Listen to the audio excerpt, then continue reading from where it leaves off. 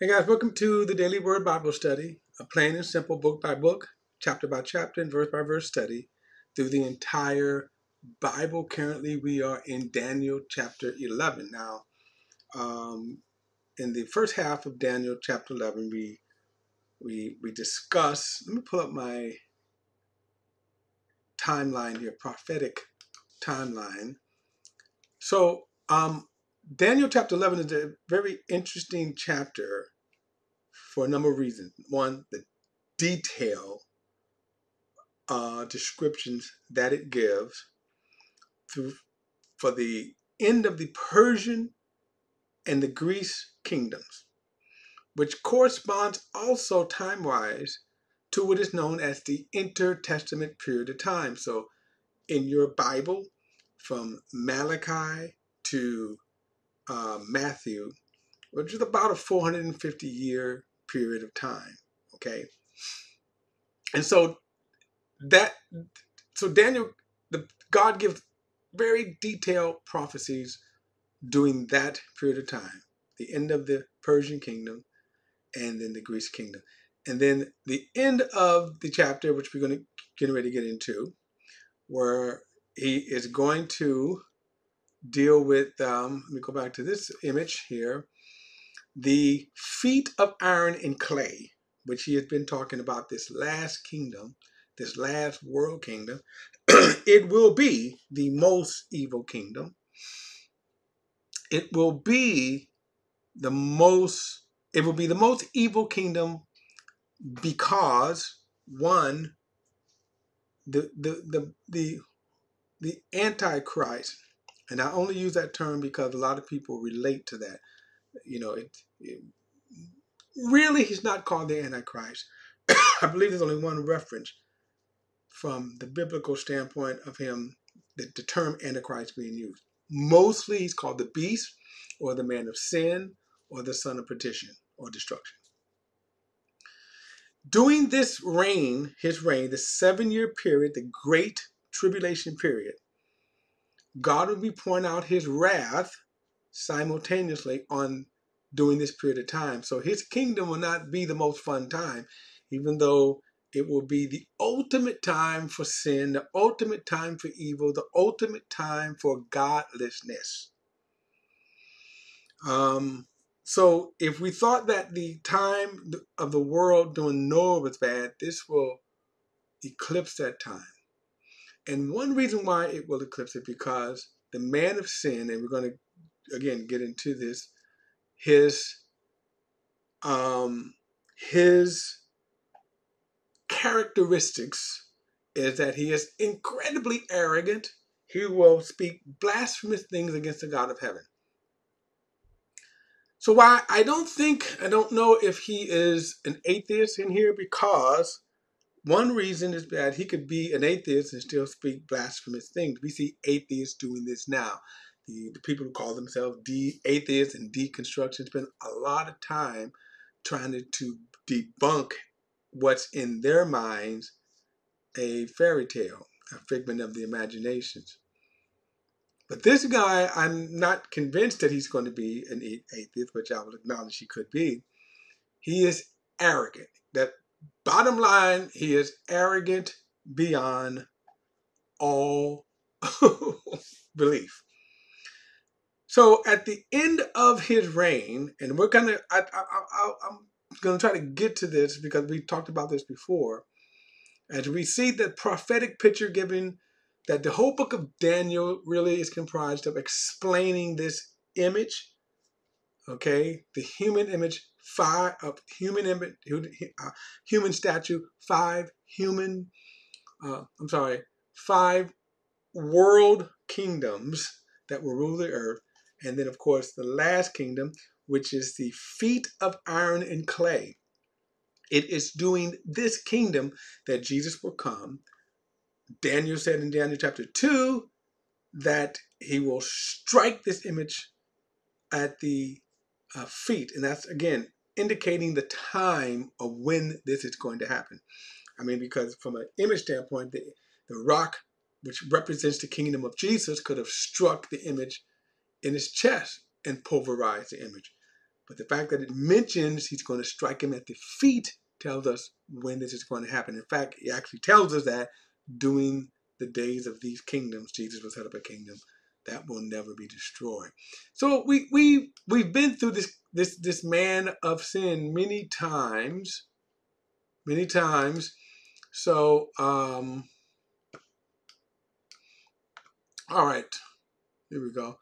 I'm going to pick it up at verse 35. He says, some of the wise will fall so that they may be refined, purified, and cleansed until the time of the end, for it will still come at the appointed time. So that's why I think at this point is when he probably shifts the thought now to the last world dominating kingdom.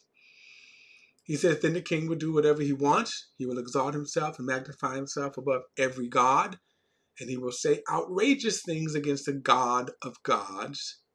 And he will be successful until the time of wrath is completed, because what has been decreed will be accomplished. So during this reign, remember Revelation chapter 6 through 19, God is pummeling the earth with just all kinds of judgment. It won't be a fun time, even though this is going to be the greatest time for evil, the greatest time for anti-God, anti-Christ, the greatest time for lawlessness, for sin, yet the judgment also will be poured out during this time.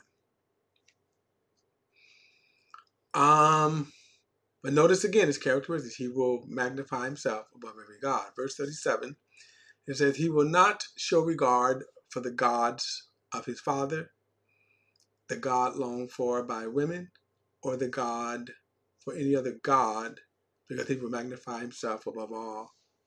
Now, if you're reading, I'm reading the Holman Christian Standard Translation. So if you're reading other translations, and I know particularly the King James and the New King James, for one.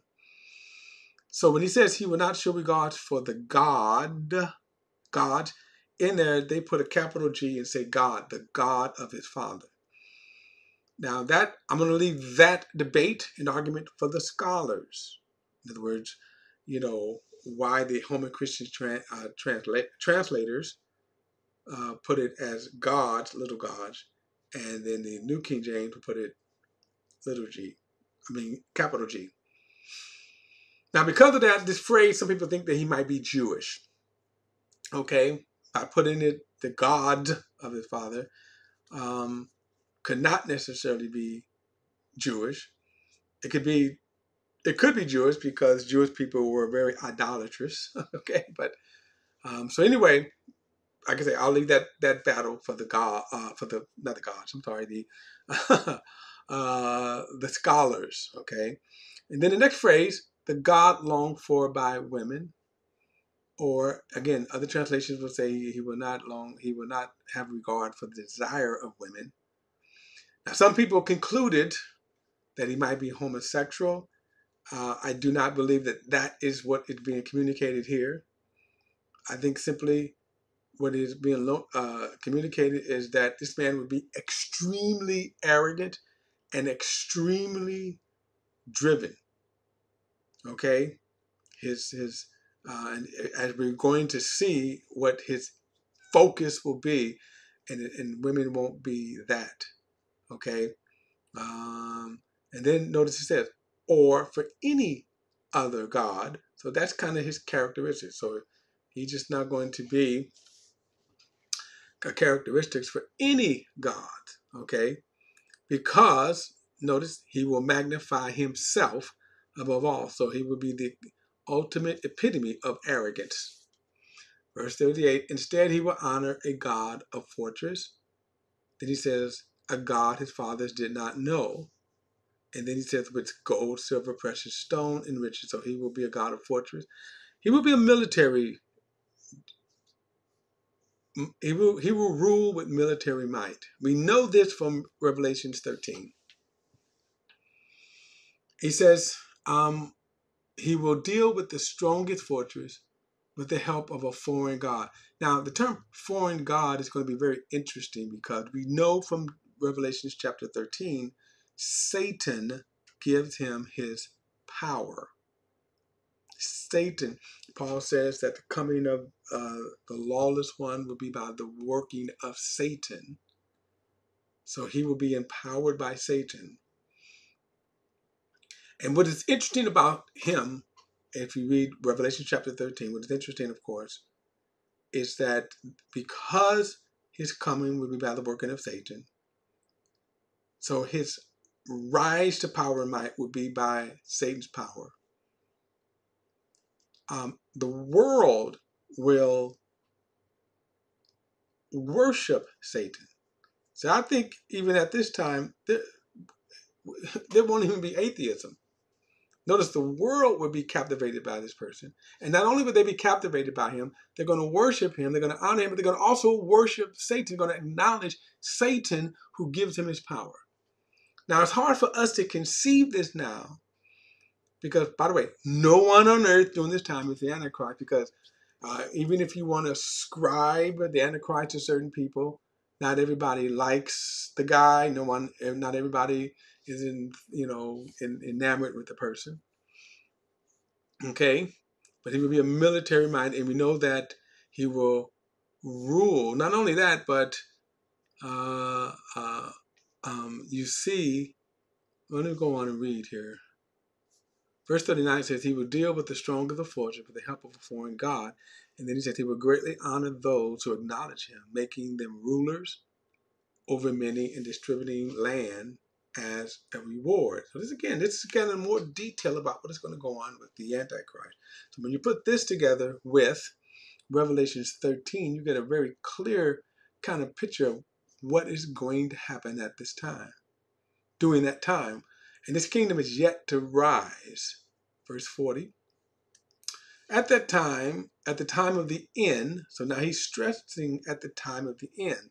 By the way, during the intertestament period was not the time of the end. That's why we know that he is shifted to this last world kingdom. At the time of the end, the king of the south will engage him in battle, but the king of the north will storm against him with chariots, horsemen, and many ships. He will invade the countries and sweep through them like a flood. Now, I'm not for sure that we could say that the term king of the south and king of the north is referring to the Assyrian kingdoms and the Egyptian kingdom. But I think the regions, okay, whatever those regions will be at the time, if you want to look at a map and see what they would be at the time, okay. And notice he says he will invade the countries and sweep through them like a flood. He says, verse 41, he will also invade the beautiful land. Now that's Israel. He says, and many will fall. I'm going to show you a verse in a moment for that. But these will escape from his power, Edom, Moab, and the prominent people of the Amorites. So again, whatever the countries are in those regions, Moab, which a lot of these countries, the Middle Eastern countries, verse 42, he will extend his power against the countries and not even the land of Egypt will escape. He will conquer Egypt. He will get control over the hidden treasures of gold and silver and over all the riches of Egypt. The Libyans and the Cushites will also be in submission. So the land of Cush, so a lot of the African nations, they're Cushites. He says, but reports from the east and the north will terrify him, and he will go out with great fury to annihilate and completely destroy many. And he will pitch his royal tents between the sea and the beautiful holy mountains. But he will meet his end with no one to help him. Now this is, again, very interesting, a little more detailed about him. When we put this together with Revelations, and let me just kind of show you just one peek here. This is in Zechariah chapter 14. Notice what he says in prayer. A day of the Lord is coming when your plunder will be divided in your presence, and I will gather all nations against Jerusalem for battle. So remember we just read he's going to turn his attention to the pleasant land. He says the city will be captured, houses looted, and the women raped. Half the city will go into exile. The rest of the people will not be removed from the city. Then the Lord will go out and fight against those nations as he fought on the day of battle. And on that day his feet will stand on the Mount of Olives, which faces Jerusalem to the east. The Mount of Olives will be split in the half east to west, forming a huge valley so that half of the mountains will be moved and to the north and half to the south. You will flee by my mountain valley. The valley of the mountains will extend to Azal, and you will flee as you fled from the earthquake in the day of Uzziah, the king of Judah. In the day of the earthquake, in the day of Uzziah, king of Judah, and the Lord my God will come, and all of the holy ones with him. I just want to skip down. Look at verse 13. It says, and this will be the plague the Lord strikes all the peoples with, who have warred against Jerusalem. Their flesh will rot while they stand on their feet, and their eyes will rot in their sockets, and their tongues will rot on their mouths. Okay, this is kind of a wow. Let me do this quickly. Let me go to Revelation chapter 19. Revelation chapter 19. And this is kind of when Jesus comes. Okay. I want to skip down. Oh. So I'm just going to read verse 11 again. I'm going to skip. I'm going to scroll through, but like he said, and I saw the heavens open, and there was a white horse. His rider is called Faithful and True. He judges, and he judges and makes war in righteousness. Let me skip down to verse 19. And notice this. He said, then I saw the beast. Now remember the same arrogant man who makes great boasts against God. And I saw the beast. The kings of the earth and their armies gather together to wage war against the rider on the horse and his armies.